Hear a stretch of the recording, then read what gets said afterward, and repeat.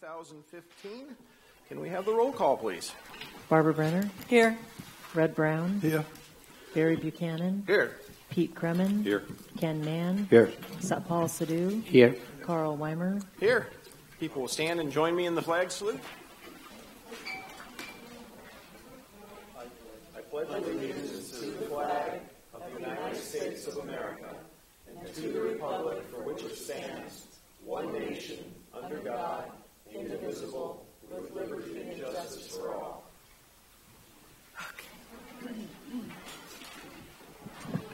Just a couple of announcements. If you have your cell phone, you can put it on silent. That will keep the racket down to a minimum. And if you're handing out paperwork during any of our hearings or the open session this evening, it's great if the clerk up front gets a copy of whatever you're handing out also. I also want to put a plug in. We have an opening on the Planning Commission, which is one of our most important advisory committees that deals with all the... Yeah, one of the many, but one of the most important ones, and it's from District 2. So if there's anybody out there that lives in District 2 that's interested in being on the Planning Commission, we'd love to get some applications. We've had the opening for a while and have not received one application. Really? We did have a committee of the whole meeting this afternoon. We had a discussion regarding possible changes to the general areas of responsibility assigned to county council committees in a proposal to rename the council's Public Works, Health, and Safety Committee. In the end, we decided not to make any changes. And we also had a discussion regarding a work assignment proposal for the council's legislative analyst, who started yesterday, and we did assign him some work. We have three or four public hearings this evening, We're going to move right into those. The way those operate is each person, when we call the public hearing, can come up and have 3 minutes to speak to us.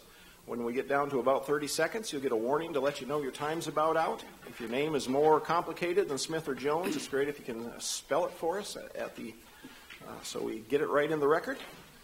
And we're going to just move right into our first public hearing, which is a resolution approving the Whatcom County 2016 Annual Construction Program. I am going to find a sign-up sheet for that one. And it looks like absolutely no one signed up, so it might be a quick hearing.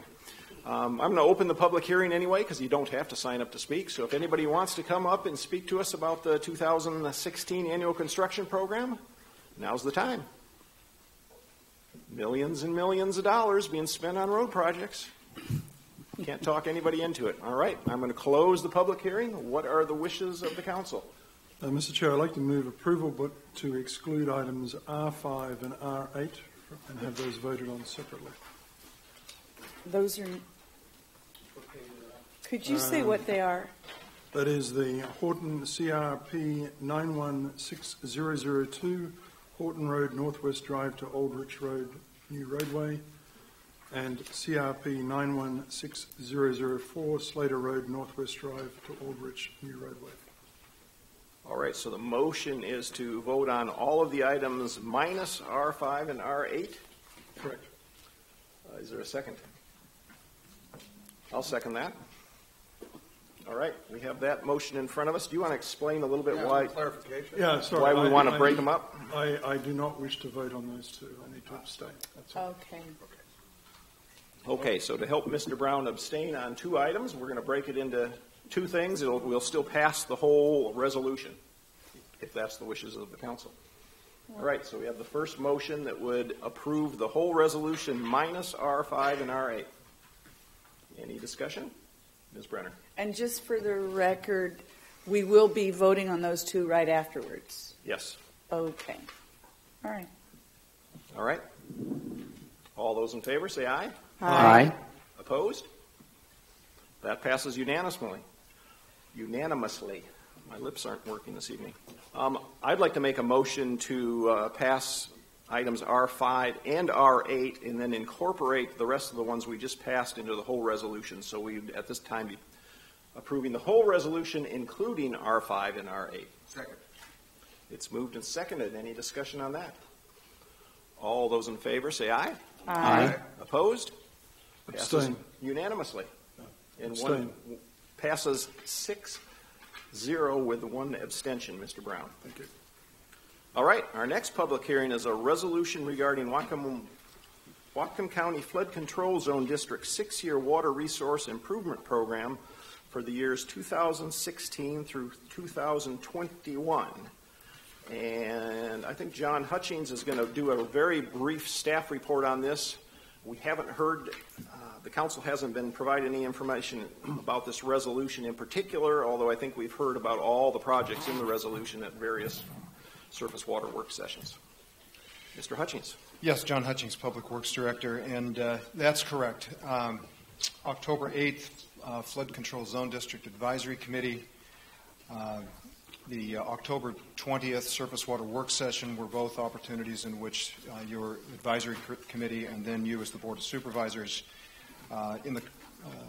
heard about the projects that are in this 6-year program in the context of the Flood Control Zone District budget.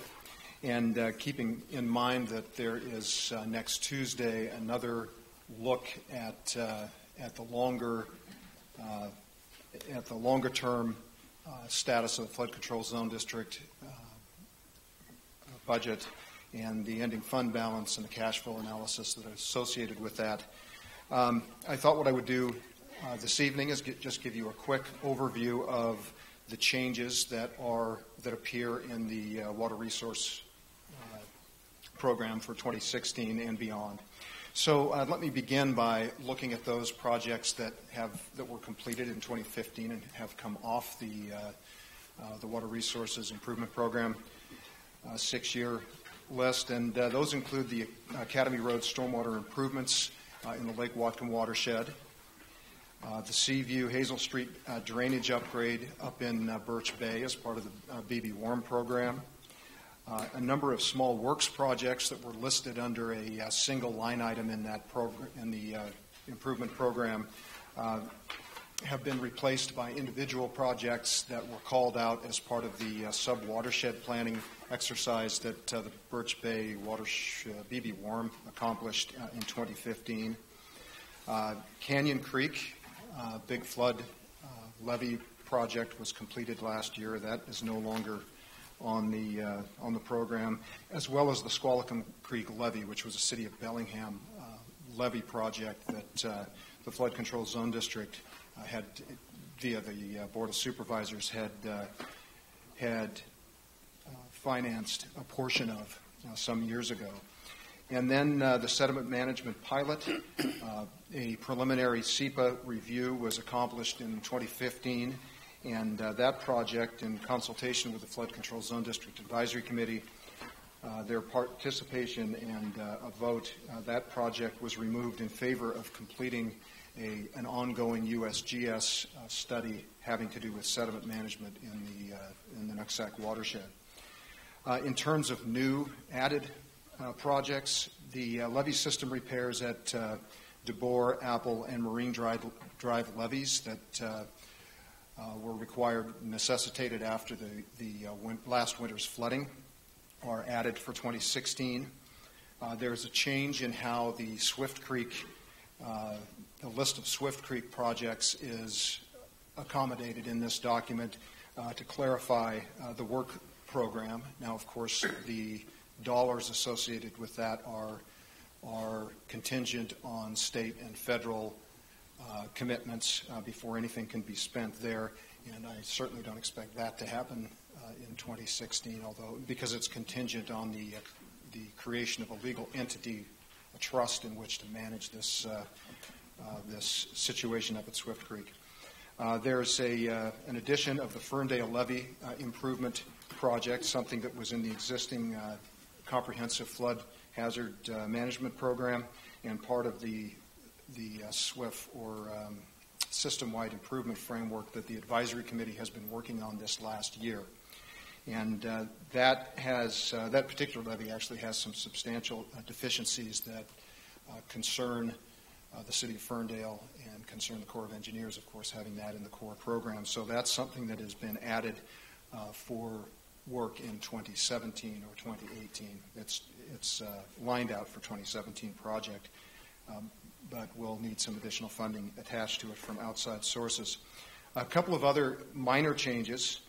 High Creek, which is a commitment that the county has borne for quite a number of years and requires a fair amount of investment to remedy a flooding problem associated with that creek up in the North County, has been pushed back 1 year to accommodate the permitting, make sure we get that permitting work done before we come to you and ask for the financing. So if my staff are ready to construct that in 2016, we'll come and look for a supplemental so we can have the financing discussion then when they're prepared. And the same thing with Jones Creek. That was pushed back 1 year to accommodate those repair projects that I spoke to you about earlier. So those were unprogrammed repairs that need to be done, and as a result, there's other work that has to get bumped in order to accommodate that. Three other changes: Cottonwood Drive project, which is another Birch Bay project in the aftermath of the sub-watershed planning process. That was phased, and for a portion of it to be constructed in 17, and then other portions beyond 2017. Instead of doing it all in one project, it was made more sense to the Birch Bay folks to phase that project. And the same thing goes for the Harborview Drive drainage improvements that are phased now for 2018 and 2019 construction instead of all being budgeted in 1 year. That, together with some minor changes in project titles, is, in summary, what you see in that program for 2016 and beyond. I guess I should just recap by saying those things that have any budget implications for 2016 include the levee system repairs on the Nooksack, for which the Advisory Committee and the Board of Supervisors have already looked at in some detail. The conversation about the Swift Creek repository site that has no budget implications that are different than what you approved going into last year, and then pushing back High Creek by 1 year and Jones Creek by 1 year. That's the summary. All right. Any questions? Mr. Sidhu. This has come to my notice from the public that, the flood control funds are used for water quality. As I understand that it's a state statute that those funds are combined. We still call it flood control funds, and people are confused, and statements were made that the fund is being abused for other purposes. I think for clarification, maybe we should add some wording into that in future or at some appropriate time, that it reflects that this is not only flood control, it is water quality as well. I would be happy to have more conversations with you about that, and it's something that we've heard over the years and probably deserves looking at again. Okay. All right. I'm going to, I think no other questions. We're going to open the public hearing. So if there's anybody that wants to speak to us about the resolution regarding the Whatcom County Flood Control Zone District 6-year Water Resource Improvement Program for years 2016 through 2021, now's the time. No one signed up. We're having this hearing with acting as the Whatcom County Flood Control Zone District Board of Supervisors. No one cares about roads. No one cares about flooding. We like it. All right. We're going to close the public hearing. What is the wishes of the council? Ms. Brenner. So, We'll move a motion first before I'll we move have a discussion. approval. Okay. It's been moved for approval. Second. Moved and seconded. where would budget money for the planning unit be appropriate? Would it be within this fund or within the? I can take a crack at that if you don't want to walk down. Oh, he wants to walk in. You need the exercise. I think we're introducing tonight the 1-year flood control thing that includes the programmatic money also. So at our next meeting, we'd be talking about things like facilitation for the planning unit and those types of Okay, but if we do talk, because it seemed to me when we were talking about this today, if we don't have those things on there for next time, we can't do anything about it. I think we can, but the administration wouldn't think we can we're not allowed to put something in there. It would have to come from the administration. You mean at our next meeting when we take up that? Yeah. I think we can change it however we want at our next meeting. And we could put it off for 2 more weeks after that? You can. Okay. Fine. Uh-oh. Okay. Tyler Schroeder, Whatcom County Executive's Office. Was your question to 2 more weeks on the budget decisions and discussions that we had this morning, or on a planning unit inclusion of budget authorization? Budget for the planning unit. Okay. An amount. Okay. So that could be in there, right? It could be. There's a Okay. November 17th surface water work session in which there will be some discussion Okay, on flood perfect. projection. That's right. I think that's a really good opportunity for that discussion to happen, and then we can follow up on the 24th. We can add stuff on the 24th if we want. All right. Any other questions? Did I close the public hearing? Yes. All right. You have a motion. Moved and seconded. Seeing no other questions, I think we're ready for the roll call. Barbara Brenner, Yes. Rud Browne, Yes. Barry Buchanan, Yes. Pete Kremen, Yes. Ken Mann, Yes. Satpal Sidhu, Yes. Carl Weimer, Yes, that passes unanimously. On to our third hearing, which is a resolution amending the bylaws of the Whatcom County Flood Control Zone District Board of Supervisors. And this, again, we are acting as the Whatcom County Flood Control District Board of Supervisors. I think we've heard about this one, so we're going to skip the staff report and go right into the public hearing. So I'm going to open the public hearing. And it looks like there is one person who has signed up. I think it's, boy, I'm having a hard time reading it, Ennis Burek. Anybody that wants to talk to us about the bylaws of the Flood Control Zone District? Seeing no one, I'm going to close the public hearing. What are the wishes of the council? Move approval. Second. It's moved and seconded. The wishes of the District Board of Supervisors. All right. Any discussion? Ms. Brenner? Well, we're acting like we're going through things so fast. This one especially, this is just tweaking the language so that we ensure we have our annual budget instead of biannual and sort of annual. So, Right, it's clarification. yeah. All right, it's been moved and seconded. We are ready for the roll call. Rud Browne, Yes. Barry Buchanan, Yes. Pete Kremen, Yes. Ken Mann, Satpal Sidhu, Yes. Carl Weimer, Yes. Barbara Brenner, Yes. That passes unanimously. And our last hearing this evening is an ordinance amending the Whatcom County Code Title 20 in the Whatcom County Comprehensive Plan related to development regulations in limited areas of more intensive rural development. And we have a brief staff report to begin this. Yes, thank you, Mr. Chairman. Kerry Davis, Whatcom County Planning and Development Services. This is proposed amendments to the zoning code and the comprehensive plan. This is the result of a settlement agreement that the council entered into earlier this year dealing with the rural element issues. Of all the many rural element issues there were, only 3 remain, and this would take care of 2 of them.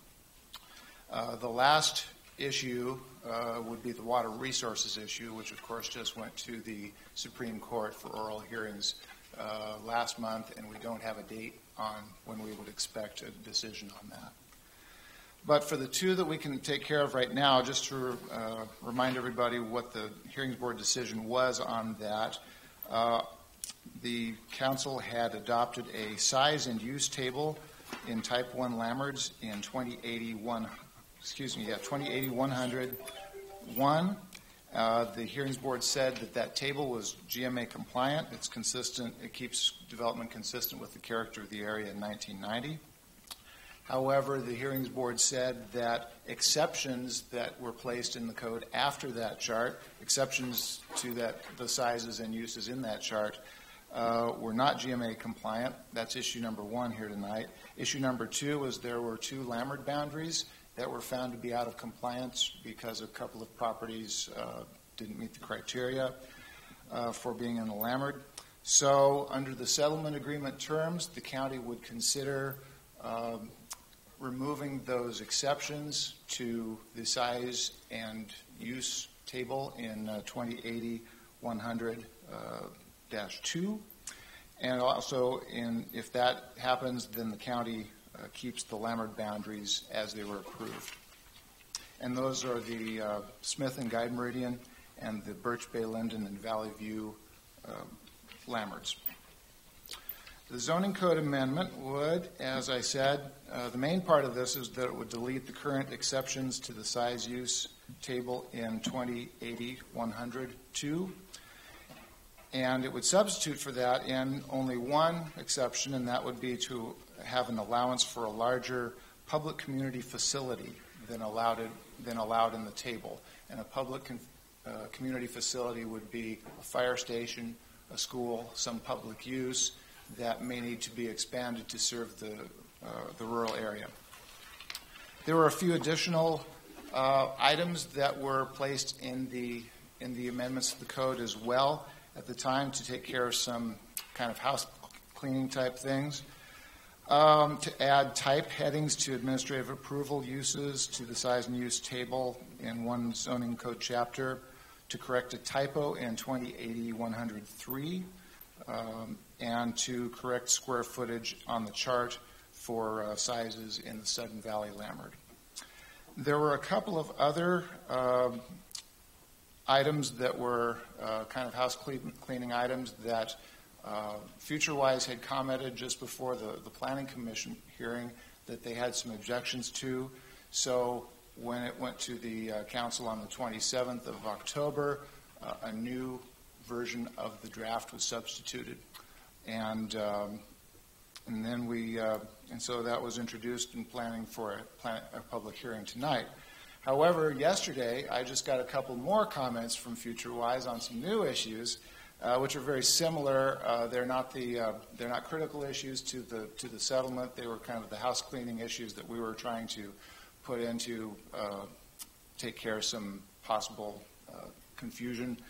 But we can certainly live without those too. So the situation we've got right now is we'd like to introduce a new ordinance which removes changes to chapters 2063 and 2064. And so the plan, I believe, is to have a public hearing tonight, introduce this new ordinance draft, which I've supplied to the clerk. Public will have a couple of weeks to look that over, and then on the 24th we can have another public hearing and possible adoption then. Okay, so let me make sure I'm clear on this. Okay. So the staff recommendation is that we go ahead with the public hearing that's already been scheduled, Correct. But that the council does not pass this ordinance that's before us this evening. We introduce a replacement ordinance, and then in 2 weeks we'll have another public hearing, and perhaps that day in planning we can go through the changes so we really know what FutureWise has changed this time. Correct. All right. Any questions about that? Ms. Brenner? I know we're going to have another time, but since you brought it up about these new potential changes from FutureWise, would you call them Scrivener's? No, they're not Scrivener's errors. There are things that when we looked over the code, when staff looked over the code changes that were made, we said, well, there's a couple of things that are kind of redundant here. That's all I need to know. Yeah. It does, again, it doesn't have anything to do with the content of the settlement agreement. All right. Thank you for that. Sure, Mr. Mann. So what would happen if we just went ahead and passed the one that we recommended approval in committee? FutureWise has a couple of issues with that, but I mean, it doesn't ruin the settlement agreement? I don't know. I can't really answer that. You might check with your counsel here. Well, I can't speak for what FutureWise might do, but it's possible that they could appeal those changes to the board and we could have a whole new case. So it sounds like they're minor changes, and we may be better off just doing it in 2 weeks than finding out. All right. Well, Ms. Brenner? or not. Or not. But let's find out. Yeah. Okay. Okay. Thank you. All right, I'm going to open the public hearing on the ordinance amending Whatcom County Code Title 20 and the Whatcom County Comprehensive Plan related to the development regulations in limited areas of more intensive rural development. That is a mouthful. Anybody want to speak to this? No one signed up. Seeing no one, I'm going to close the public hearing. What are the wishes of the council? No one wishes to pass this evening. All right. I'll move approval. I thought we're not going to pass it this evening. I'll move approval. Okay. Is there a second? I'll second. Okay. It's been moved and seconded. Now we can vote for or against it. No, I don't want to talk about it. Well, you can talk about it, Ms. Brenner. Oh, yeah, we talk now before we Yeah. vote. Okay. Gary, you may need to. I've got a real concern that we may be really cutting into our ability to do an adequate sized grocery store in the East County. And I looked at the different rural communities that we have, and a decent sized grocery store that would be big enough that it would allow them to purchase quantities that would make it more affordable for them to buy out there rather than coming all the way into town. It has to be a certain size. These all look very tiny for a decent-sized grocery. And then Dotson's wanting to expand theirs, which we've had a big problem with over and over. So is this going to tie our hands on that? Not any more than the code already does. Nothing changes that situation. Well, we do have some general commercial zoning in the Columbia Valley UGA, and that allows building sizes for commercial development of, I believe, up to 35,000. Okay, that's good. What's the zoning at Dotson's? That's in a Type 1 Lammert, so that's subject Yeah. to that 1990 requirement. I believe that's it's either small town commercial or rural general commercial. I forget offhand. But they would be subject to the 1990 building requirements or size requirements that are in that table. Well, this makes me very concerned because we allowed some wiggle room in that if you could have an exception if it was of the same type or size or type or right. fit into the community. Right. And those now, are the exceptions that would go away. Yeah, I'm not comfortable with that. It seems like I want to get this over with. I want to get the negotiations done. I want to be done with it. But if we don't have decent-sized grocery stores out there, we are completely defeating our whole purpose of ensuring that people aren't driving all over the county. I mean, if we could have done it over, we probably wouldn't have done what we did out there, but we did it. And I'm not... Did anybody bring that up to FutureWise when we were in the negotiations, that specific issue of a decent size for a grocery store? I mean, they're the ones that are always touting, we have to make it so people don't have to travel and they can do things locally and all this stuff. So was that ever raised? Because the way it was before before this came up, we could do it. Well, I'm not so sure that is accurate because before, even with the exception, you still had to show that it was consistent with the 1990 environment. And I think that would have been a hard thing to show even with that exception. And that... Well, I mean, I think... It didn't say it said all those things, and it could be or, not and. So it was, and one of those was about consistent with a character. So right, but somebody would have had to go through. It still had to be consistent with the 1990 environment based on these various considerations. I have just a little different recollection. Right. And I think we've kind of been through this issue for quite a while, and if that's a concern of yours, you should vote no on this ordinance right now. I don't think we're voting on it right now, are we? Yeah, it's been moved and seconded. But I thought we were going to... Well, you seconded it to bring it up. I thought we were going to hold it for 2 That's weeks. what, then why? I moved the table, Mr. Chair. Well, let people... You already did that. All right, there's a motion to table. I want to vote on it. I don't. Okay, that's fine. Does it matter whether we table it or we just reject it this evening, vote no on it, and either way works, doesn't it? Okay. Well, But the motion is to table, and I think that It takes precedence, and it was the shortest way possible. yeah, and also, Now, if there's a motion to table, that's where we. Well, we can say a few little things. I did look at that facilitator when she talked about the rules, and it's not like nobody can say a word. You can say a few little things. Little things just ran out. This is very little. Tabling is better because then we can vote. If we reject it, we have to bring the whole thing back. We're doing that anyway. We have to reintroduce a new one. We're introducing Not a if new we're tabling ordinance this evening. Along with this one. So there'll be two of them that we can, but this would already have had the We hearing. don't have to bring this one back. Oh, Okay, the motion is to table. Mr. Browne, are you talking about so the tabling? Mr. Chair is right. It's a lemon, so you can only talk about little things. All right? Okay. I'd just like, Mr. Davis, just one question. You talked about a 35,000 square foot limit. Doesn't think the motion to was table We're supposed to done cut off discussing debate? this unless we vote not to table, and then we can continue the discussion. All right. All those in favor of tabling, say aye. Aye. Opposed? No. I was Tabling wanting to hear passes what he had to say. 5-2, I believe, with Councilmembers Brenner and Yes. Man. Brenner and Mann in favor. By the way, for accuracy, you do have to table to a date certain or table indefinitely. It's already passed. No, but that's the correct procedure. You have to table it until a certain point. You have to define when it's tabled. Table for 2 weeks.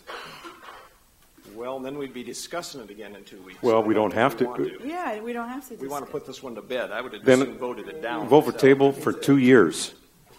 Very funny. Move to table 'Cause he won't indefinitely. be here. Yeah, I will table indefinitely. Okay, so the new motion is to table indefinitely. Everybody clear? All those in favor say aye. Aye. Opposed? No. So that passes 6-1 with Councilmember Mann opposed. All right. Are we done with that now? I'm confused. I guess we are. All right, we're going to move on to our open session where anybody can come up and tell us anything they want about how we operate this organization. Be careful what you ask for. So the way this works is the same as the public hearings. People will get 3 minutes. You'll get a warning at 30 seconds. And I'm going to open it up, and people can just come down front. Both microphones work, and as you come up, if your name is complicated, please spell it for us. Ms. Harris. Wendy Harris. I'm here tonight to talk about the Wildlife Committee. At your last session, the council appointed me to the Wildlife Committee as a stakeholder position, and I wanted to thank you for your confidence in me. I appreciate it. You know, this is an issue that's very near and dear to my heart. And we had our first meeting, and I attended, and the next thing that's going to happen is the technical members, which are almost all the members, are going to meet and start going over information and studies and data that's been done to see what information exists and what data gaps exist in terms of trying to figure out where we can place habitat corridors. And I asked to be allowed to participate in that process, and I was told I couldn't because I wasn't a technical member. And when I applied for this committee, I did ask to be a technical member, and my application wasn't brought forward for full consideration of the council. So and you know, when I heard you appointed me as a stakeholder, that was great, but now it appears that it is going to affect the type and the nature of the work that I can do, and I do have a background in this. I've worked on habitat corridors and mitigation programs, including, you know, I've worked on the in lieu of fee off-site wetland mitigation program that the county developed for stormwater, and that didn't ultimately move forward. I've also worked on with the Washington State Conservation and Recreation Office. I was a member of a citizen group that reviewed urban wildlife projects, and for the purpose of rating grants. And we looked at, different functions and what was being done, and we helped determine who the RCO office would fund. And you also know from my other comments and letters that, I've studied quite a bit and I know quite a bit about this. And I also bring something unusual to this to the work that's being done, please. Which is I follow council business and I know what's happening and what some of the issues are in terms of on the ground, which people that are more academic wouldn't. So I'm bringing both those things together. So I'd ask that tonight you would just reassign me from a stakeholder member to a technical member so that, I can participate and help, develop the policies moving forward. Thank you. Thank you.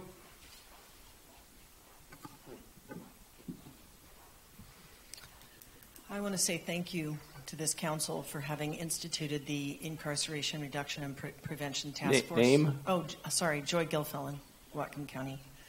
I think the task force has been doing some pretty amazing work in the last few weeks, and I'm very, very hopeful that that task force will be responsible for bringing some really productive issues forward for the incarceration and jail issue. And I stand here as president of the Restorative Community Coalition, and my absolute commitment to this county is to help us do jail reform, and I'm more than willing to serve in any way that this council could use our skill set and to bring forward the work that we've been doing for the last 5 years deeply and since 2004. But I thank you very much for the work that you all are doing. This is a big project. Thank you. Thank you.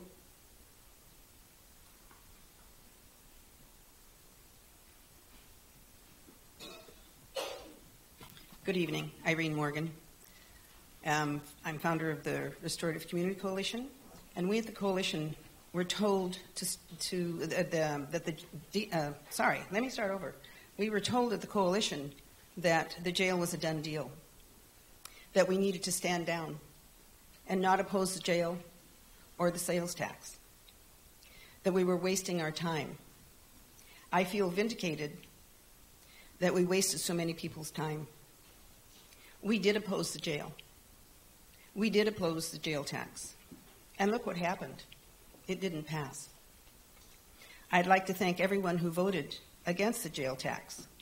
I'd especially like to thank Councilmember Mann, Councilmember Weimer, and Councilmember Buchanan for courageously speaking up, standing up, and continually voicing questions about the proposed jail. I'd like to thank those on the council who voted to implement the Incarceration Prevention and Reduction Task Force. I so much appreciate being appointed to that task force, as I am seeing great possibilities from the group. In my opinion, the potential to truly have a just system in meeting the needs of our citizens and a safer community is actually attainable. We can do better than the status quo. We do not need to overcrowd the present jail. We can do as other counties do in our state already and reduce the crisis, reduce the population, to give us time to do a full needs assessment and provide a jail that is appropriate and safe. When alternatives to jail are practiced, a smaller sized jail will be evident. I have great hope for our future.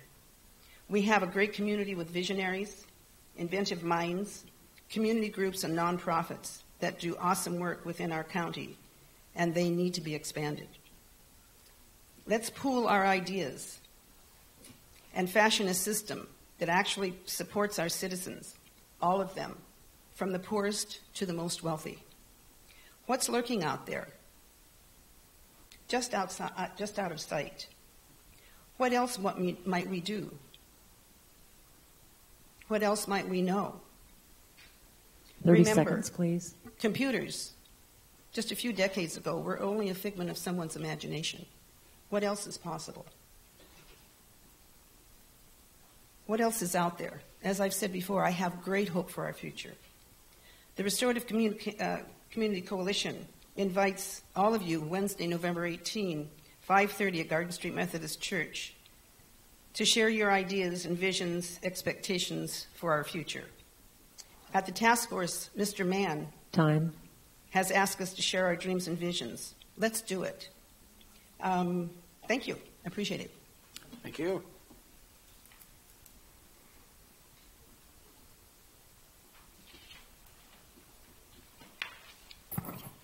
Hello, my name is Clayton Petrie. I live in Bellingham, and that jail issue is going to be a fun one to solve over time, but I think it's nice that we kind of get a little reset and get to fix some of the things that I think a lot of citizens were concerned about. What I'm here tonight about is the other day I came in a few meetings ago and gave you and spoke to you about a settlement proposal that had been submitted to you regarding the U Street area. And we did get the time extension that I mentioned, and that gives us a little more time to talk about what to do with this Growth Management Hearings Board case. As I mentioned before, nobody really would like to go do the briefing and all that, hard work that kind of thing takes. And so mostly, I don't know if you get these kinds of updates, but there's you can see there's a schedule on here, and basically we have through January to talk about all this and hopefully come to some sort of agreement on this 2009 action. So I would encourage you to speak. Well, she left now, but to your legal staff at some point in the coming month or so, and see if we can wrap this up efficiently and at a low cost, as opposed to moving forward. As I mentioned before, I think Carl was busy at the White House, so he might have missed this. But it's not something I think that really needs to have a ton of time or money spent on. So, if you have any questions that you'd like answered, feel free to call or email or whatever. And so I mostly just wanted to make sure you knew that we got more time to talk about this, and this is probably the last one that we can obtain. So thank you. Thank you.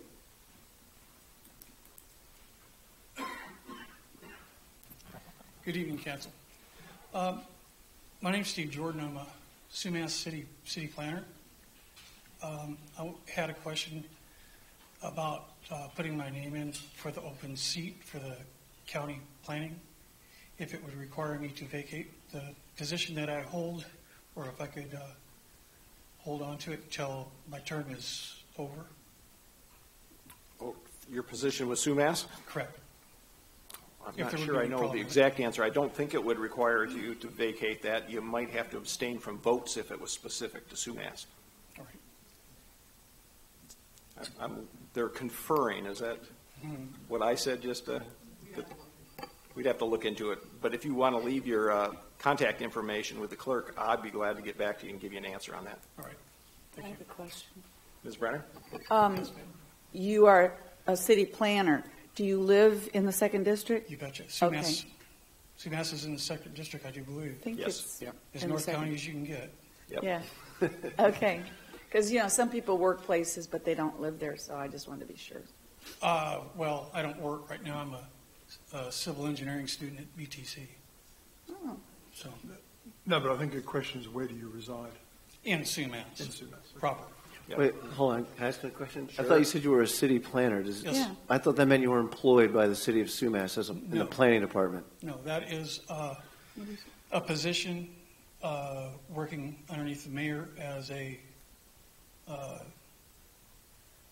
person that lives in the city as a citizen, civil serving, non-paid. So it's a volunteer position. Okay. And I've done that for the last 8 years, 9 years. So I'm sure you don't have a problem then if it's not a paid position. Oh, no. All right. So apply, please. Maybe not even if it was, but it's not. So. All right. Anybody else for open session?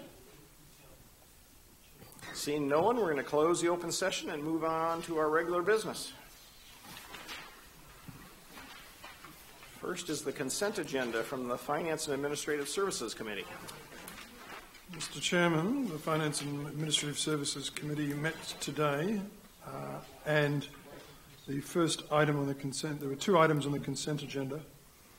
The first item was held in committee, and I'd like to come back to that one. The second item was approved with a vote of 3-0, and I so move approval. All right, so we're only voting on item number 2. And do you want me to read that out? Not as part of the consent agenda. No. Any discussion on this? All those in favor say aye. Aye. Opposed? Number 2 passes unanimously. So, Mr. Chair, number 1 was held in committee, and I think I'm not sure what the will of the council is, whether we need to provide further guidance to the county staff or whether we just hold this in committee until the committee decides to move it forward.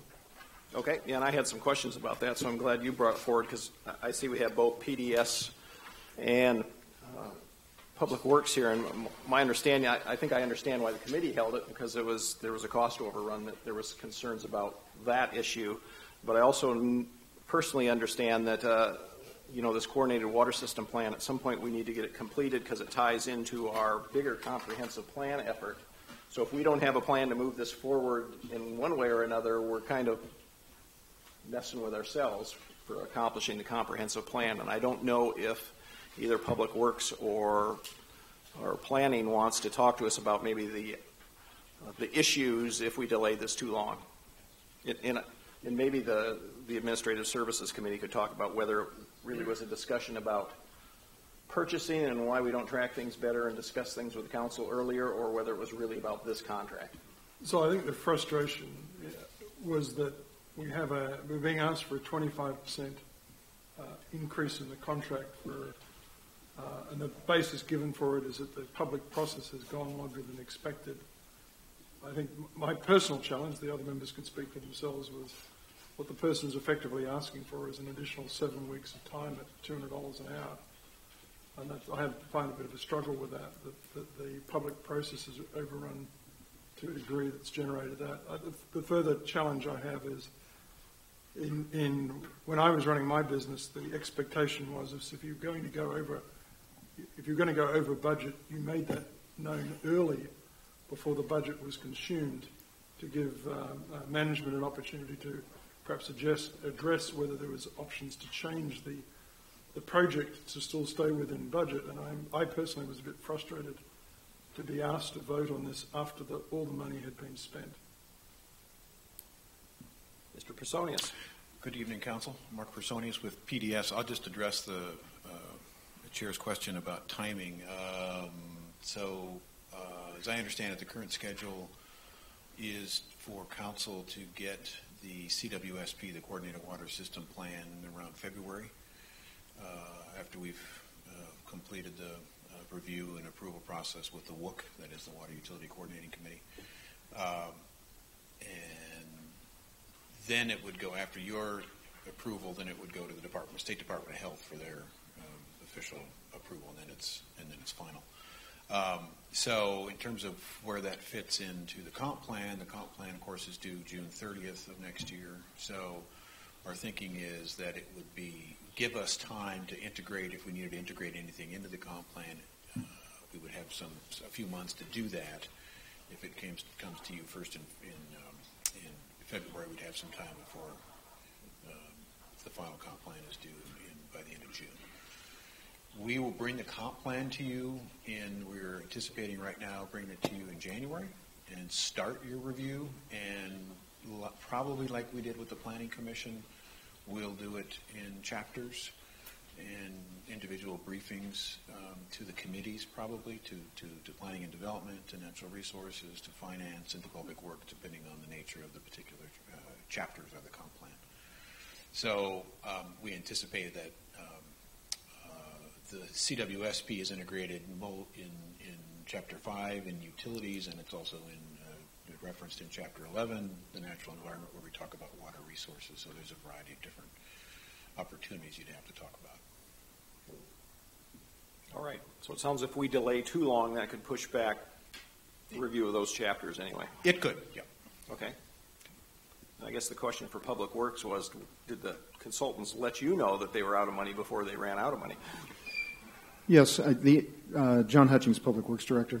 I would like to address Councilmember Browne's observation by recognizing that I own the question of the timely informing of the council, and for that we will take some steps to ensure that that doesn't happen again. That said, of course, that this conversation about the Water Utilities Coordinating Committee and its body of work, we're regularly briefed at your monthly surface water work sessions, and at the last surface water work session, which I will acknowledge is not as timely as probably ought be, the recognition that the existing budget was not going to go far enough was made public at that time. It did not include an amount, and obviously that's a big issue that we need to get around. Just in the way of, well, first of all, I don't intend to press the council to change its decision one way or the other, but perhaps a little bit more background would be of some utility as you think about how to proceed. This body of people from the small cities, the city of Bellingham, the small water districts, the small water service providers around the county have held over 20 public meetings to date, and 3 additional meetings are certainly required. The additional budget authority contemplates a supplemental contingency meeting if that becomes necessary. The work that needs to get done going forward are to write the 2 last chapters, the executive summary, to combine all of those that work into a formal document that will come to you in a presentation to the council, as well as a presentation at a public hearing. And that's the body of work that is yet to be done, and that is lined out, I believe, on page 10 of your packet, where there's a list, a line item list of the estimated time remaining to complete the various sections of the contract and the estimated expenses. And there's some notes about the use of some contingency funds and that sort of thing. But I guess the bottom line is that there has been a considerable amount of community involvement, community momentum that has been built into this exercise, and stalling it does send some kind of message. I'm not certain that stalling it by 2 weeks will have any effect at all. I guess what I would like is to have the opportunity to work with you, not now, but rather in the interim, if you choose to delay this, to come up with some ideas about how we might move it off center in an appropriate way that recognizes the needs of the council. Mr. Mann. So, could you elaborate a little bit more on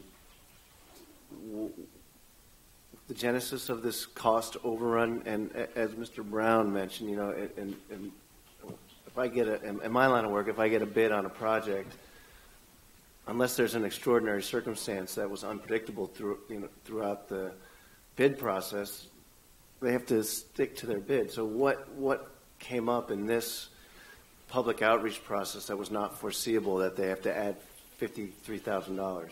Yeah, that's a great question. I think it's important to recognize that professional services contracts are not bid. They're awarded based on the competency and the ability of the professional service provider to perform. And the selection process is lined out in the RCWs, and they recognize very clearly that it is not cost that is the driver. It's rather which of the respondents is best suited. And in fact, it's very explicit that it's not a cost basis contract. And the conversation about cost only comes after selection of the best respondent is made. Then there is a negotiation over price, and there's an opportunity there if the price is considered unreasonable to scrap the whole thing and go back and start over. In this case, there was one respondent to the call for proposals. Partially, that was because, well, I won't go into perhaps why that was, but suffice it to say that I think it took upwards of 6 appearances before the council in order for us to get this off center. And that's no reflection on the council. Rather, the issues of the day made it difficult for us collectively to get our arms around moving this coordinated water system planning process forward. So the question about what specifically were unanticipated costs associated with the prosecution of this contract, they're listed under background and purpose on page 7 of the packet. And Gary Stoika can go into some more detail if you wish, but for immediate purposes, the number of subcommittee meetings required to complete the design standards, fire flow, and utility service review procedures were substantially more than originally contemplated. The need for additional county coordination meetings, that is staff-level meetings following these public meetings, a rewrite of the coordinated water system plan process, a more extensive analysis of water rights, and a more extensive rewrite of the design standard fire flow section. Those all conspired to create more cost than was originally scoped. And again, I shoulder the responsibility of making sure that the council and the executive and then the council are duly aware of the changes in scope as they come forward, and we didn't do a good enough job of making sure that happened. Follow-up? Just to follow up, so regardless of the timing, I appreciate your comments on that, but when you say the scope was not anticipated or underestimated, who did that? Was that the county's public works department just underestimated the scope that it was going to take, or the extent of the rewrite and the fire flow and these things? Or so typically when a professional service contract is rendered, the prospective service provider consultant will sit down with the staff, and they will finalize and negotiate a scope of work that seems consistent with the body of work that they're being asked to do. And ultimately, the county, my staff and myself, have the ability to frame up that scope, and then, of course, it comes back to the council for a final decision, a final look to be sure that scope is consistent with your intentions. And that's the process. Before we go on to questions, just as the council's representative on the Water Utilities Coordinating Council, early on, I've been pretty impressed with these consultants in the work they've done to move the process along, working with a big room full of people on water issues. But some of the early things, certainly, any time, and we experienced it ourselves when you start talking about fire flow issues, it sounds like an interesting thing, or easy thing on paper until you get into the specifics of it, and it gets fairly complicated. And the other thing that I think I was the one that raised was this more extensive review of water rights, because if we don't know who has legal water, we can't really decide how to apportion it. And the original plan wasn't to take a very deep look at who had legal water versus who was just using water. So that was something that, I was the one that raised that and probably caused them to rethink that versus the way they did it. Ms. Brenner. I just want to make sure it happened. We got to move on, and I'm going to support it. But did they go over their allotted budget before they came to Public Works?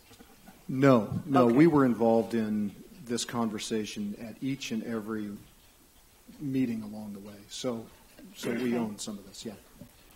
Mr. Kremen. Thank you.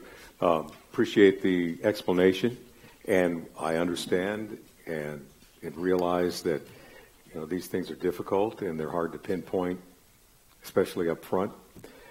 It's impossible. It's very hard to do it under any circumstances. But I guess my question is there any way that this can be completed without the contractor.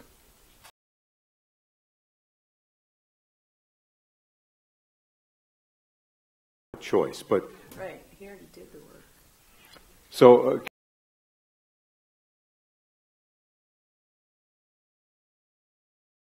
contractor. I thought they already did the work. Okay. So the answer to your question is no, and here's why. A good portion of the work that is done in support of this coordinated water system plan update has to do with design standards for water systems. The county, as you well know, doesn't provide water utility services. We don't retain people with that level of knowledge. One of the engineers that works for RH2 on this particular exercise is a water utility engineer who knows about fire flows and design standards. Thank you. Ms. Brenner. Well, it was my understanding the work was already done. And we're getting this extra bill, but the work was already, I read somewhere in here that so the extra meetings were already held. The extra meetings were held to accommodate the development of those sections. Those need to be finished, and then they need to be brought for a presentation, a public conversation about what's in them, and that as well will require the presence of those people who know about that stuff. Because the people that are going to be listening to this are other water utility people, other small water systems and water districts around the county. So it's partly that some of the work that's in this extra charge has been done. And then the other part is they need to finish because they've got the engineering credentials and ability. Am I understanding it right? I believe so, if I understood you right. Mr. Browne. So on page 10, you say this is an estimated additional expense of $53,751. Does that mean there's an opportunity for a third ask? I'm both happy and somewhat distraught that you asked that question at this particular point in time, but it's a good one. And the truth is that, we could very well roll this out for public consumption and get a response from the community that could possibly take us in a different direction. And when I say us, I mean us as a county. I mean, obviously at this point, you've got my commitment that any whiff of a change in direction that comes forward, you will hear about in advance. So to be clear, though, I understand the need to pay additional money if the scope of work changes at our request. But based on the original scope of work that was issued, what is the chance of them coming back and saying, we thought we could do it for 53, but we need 73? Well, we will be involved day to day just as we have in the past, in the prosecution of the contract, so we will know. So the answer is yes, they could come back and ask for more to do what we originally asked. Well, I suppose they could, but the answer is no. That is not going to happen, and I'm confident about that. Mr. Sidhu. I think this whole thing reminds me that you take your car to the shop, and for one defect, they open it up, and there are other things. Like I said earlier in the day, it's the value received. I think that the biggest thing is we want the staff to be cautioned. I think that's one of the lessons we are all learning, both sides, that if something like this happens, ask the mechanic that, okay, it's going to be another $500 on the bill, rather than he goes in and fixes it and then gives you bill, and you look at it, it's $500 too much, that what you started with. I think that's the shock we had, because we get only very small snapshot in these things. You guys deal with it every day or regular basis. So you may know that, but that's the lesson I see from here is that keeping communication open and informing us of what is going on, especially if it is that substantial. That lesson is well learned. Thank you. And as someone that's been involved, I would just disagree a little bit with your car shop analogy, because that analogy implies that the mechanic was finding things to charge more money for, where this was a public process where the public involved demanded more things from this group. What I meant was the value received. If we got a better report for that money, which was needed to be done anyways, maybe if we didn't pay that money, we couldn't have gotten a better report. So I support that if we received that value, public received that value, is fine, but it's the process of doing it.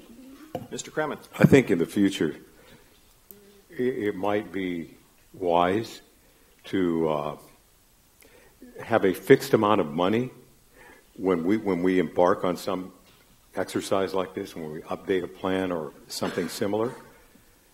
Because when you take a look at, if someone were to tell you how much it's going to cost to update the coordinated water system plan, and the response would be, oh, a little over $250,000, and I'm not even including, how about staff time that we've included as well?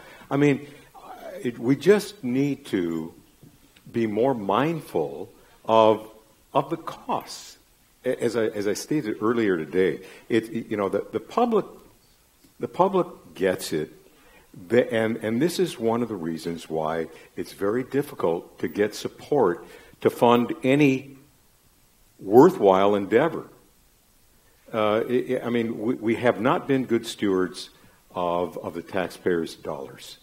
And on the other side, to be fair, it is more intricate, it's more complex, and more labor-intensive than most would think. But still, I mean, you're all professionals.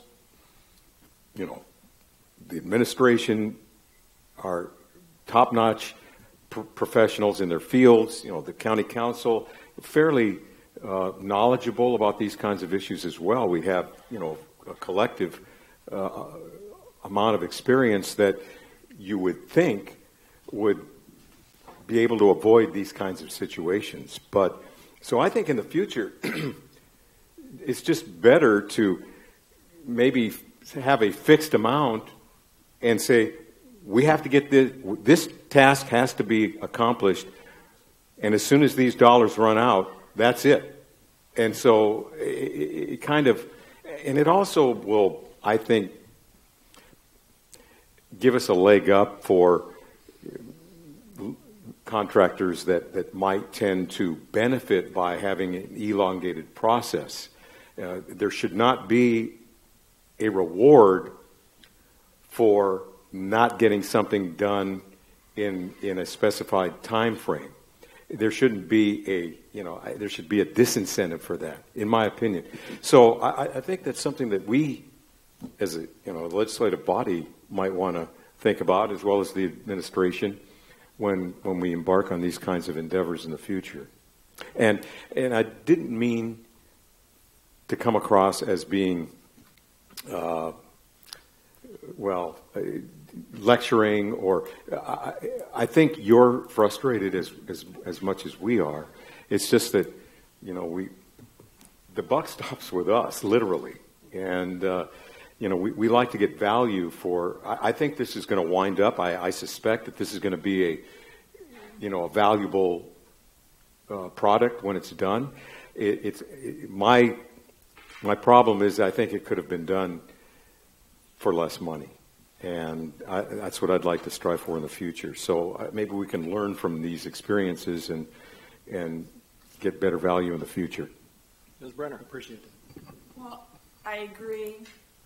There was a screw up. He took total responsibility. It's not going to happen again, and it's something that we do need to get moving on. So I don't think that holding this is going to get us anywhere. Everybody's got the same message. Yep. So with that in mind, and I think since the council doesn't have a plan for what we're going to do in 2 weeks, more than we have right now this evening, and there's been a good discussion about better communication and how to deal with this in the future, I would like to make a motion to approve this contract this evening. Second. It's been moved and seconded. Mr. Browne. Mr. Chair, I'd like to make an amendment to the motion, and that is in the words "now therefore it be agreed," in that paragraph, the word "additional" is replaced by an amount not to exceed. In other words, I want to make it clear that this is it.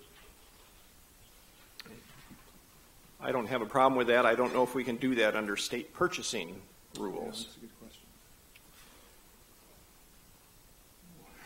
We don't have our state purchasing expert here in the crowd this evening. We better hire one. Okay. Ms. Brenner, you want to have a question while they think about that? How about just adding a set, that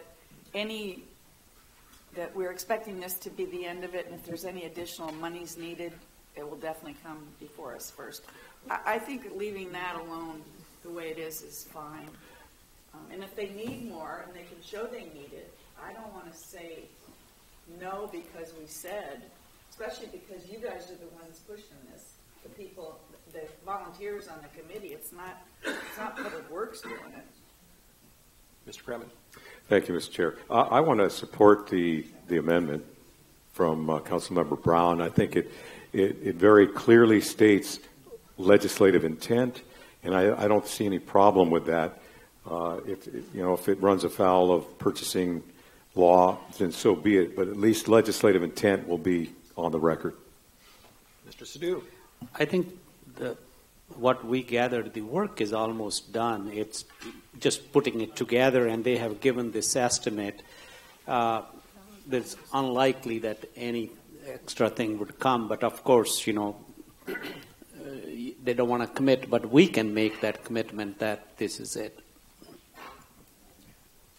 Did you folks come to a decision about whether we... legally continue? I'm willing to take the risk that not to exceed is not going to break the bank in this. All right. Okay. Unwilling or willing?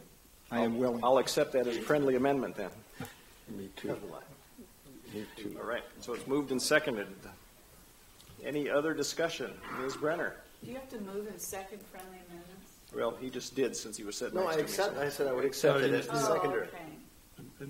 Well, you have to move and amend. You have to move and second any amendment. But if I just accept it as a friendly amendment, we don't have to go through that process. All right. Any other discussion? All those in favor say aye. Aye. Opposed? Passes unanimously. That's the longest we ever spent on a consent agenda. Yeah, really. No, it isn't? No. All right. Next thing is also from Finance and Administrative Services. Mr. Chair, we had a committee discussion regarding the county staff to present an overview of proposed biennium budget adjustments. That was discussed in the Finance Committee meeting. We also had an update on the implementation of the Sheriff's Office Records Management System. And then we had an ordinance establishing the did we do the ordinance establishing? We've already voted on that. We haven't done that yet, no. That was what I was waiting for. Okay. So the next item is an ordinance establishing the Stormwater Fund. This was met in committee and moved for approval with a vote of 3-0, and I so move. All right. So we have this ordinance in front of us. Moved. Is there a question? Ms. Brenner. Yeah. Sorry. Would any of this money be used for facilitation of the planning unit? Okay. Any other questions? I think just for clarity, we're only establishing the fund. We're not putting the money into the fund. I know, but we did talk about what could be in it. We had a whole bunch of paperwork in the packet about. Yeah. So. Okay, so we have the motion in front of us. Ready for the roll call. Barry Buchanan. Yes. Pete Kremen. Yes. Ken Mann. Yes. Satpal Sidhu. Yes. Carl Weimer. Yes. Barbara Brenner. Yes. Rud Browne. Yes. All right, that passes unanimously. Mr. Chair, there was no other business in finance. All right. Looks like we are on to our introduction items. Is there a motion to introduce? I'll move introduction. Oh, that other ordinance? This is the Lambert one. This is the new Lambert yeah, one. That's what the ordinance. Let me pass them out. People can see if you want to look real quick before you introduce it. I'm going to move to introduce all the items, including this. Okay, so the motion is to introduce 1 through 10 plus the new Lambert ordinance. Is there a second?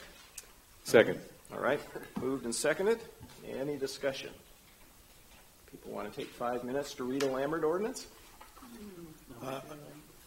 I do want to ask a question of Mr. Schroeder about the tax issues that are coming up with it. When we, There's one of these items? yeah, Okay. well, one of the introduction items. Okay, go ahead. So I just wanted to, Mr. Schroeder, I just wanted to ask, can you explain how the increases in spending budgets are translated into an increase in tax revenues? In other words, with what we're approving now, are we changing the amounts that we're collecting, or that we're not changing the rates that we're collecting? We're just approving the existing rates. Yeah, Tyler Schroeder, Executive's Office. You're correct. You're not the proposed ordinances are not changing the existing rates. What they're doing is recognizing those rates and then including any new construction valuation for the next year. Okay, all right. Thank you. Okay, and we're not approving anything, we're just introducing it. Yeah. All right. Any other? All those in favor, say aye. Aye. Opposed? So those 11 items pass unanimously. Committee reports. Anything else in nothing in natural resources? Anything? I think we already heard from Finance, Public Works. Yeah, we had an extremely depressing briefing on the crime spree in the East County, and it really was. It was a lot worse than I thought. So hopefully the sheriff is going to, come back to us with some ideas and stuff. But I want to just say for the record, we got these people stealing, getting arrested, getting off on $1,000 bail, and stealing some more, and getting. One guy, they said he was charged with over 60 thefts, and then he left the county in 2007, and everything got better, and he comes back, and it's doing it all again. So, it came back in 2014, and now it's a crime spree again. So it does seem like there are fairly few doing a whole lot of criminal activity, and it's very, especially, it just seems like we need to do a better job in the East County. I know it's out there, but they deserve some protection too. All right. Anything in planning? No, sir. All right. Any other items of business this evening from any council members? Reports? We have an upcoming, it's not an immediate, but an upcoming need to revisit the flood control zone funding mechanism, and I think you brought up something with the stormwater. So that's an issue that's going to become something that we're going to have to focus on, because particularly with the demands of NPDS, the consumption of that money is occurring much more rapidly than the replenishment at the moment. So that's from the flood control zone. And the second thing I'd like to remind everybody is tomorrow's Remembrance Day. And it's Remembrance Day, and I will be remembering my family members' service. Mr. Buchanan. As Tyler alluded this morning, there's been a lot of work going on in this past year with the EMS program, and I think we're going to be bringing some reports forward. We haven't set a date for that, I don't believe, but Tyler and I have been talking about when we're going to talk about the things that we've been working on for the past year. I served on both the Oversight Board, the Funding Subcommittee, and then the Administrative Subcommittee, I guess you'd almost call it. So there's been a lot of detail, a lot of hard work been put in over the past several months, and look forward to reporting that out in the near future. Mr. Mann.